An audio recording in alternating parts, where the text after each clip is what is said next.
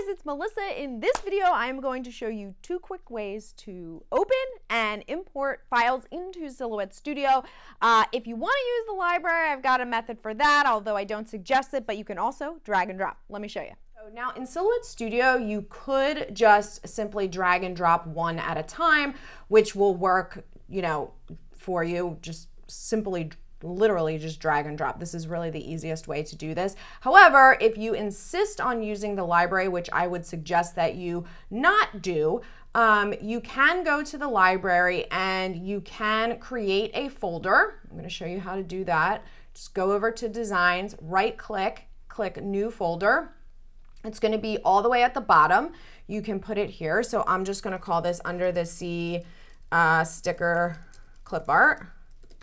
Okay, and it's empty right now, but what you can do is select all of the files that you want.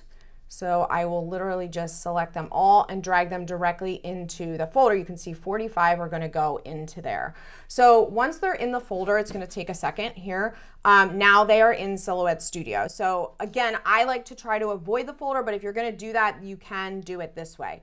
Looking for more tips, tricks, and hacks in Silhouette Studio? Make sure you hit subscribe and don't forget to check out Silhouette U, which is my membership website. You can get 7 days free, one-on-one chat with me, exclusive videos that I don't put here on YouTube, and a whole lot more. Not into that? That's all right. I got the free blog too at silhouetteschoolblog.com. Thousands of free tutorials that you can check out.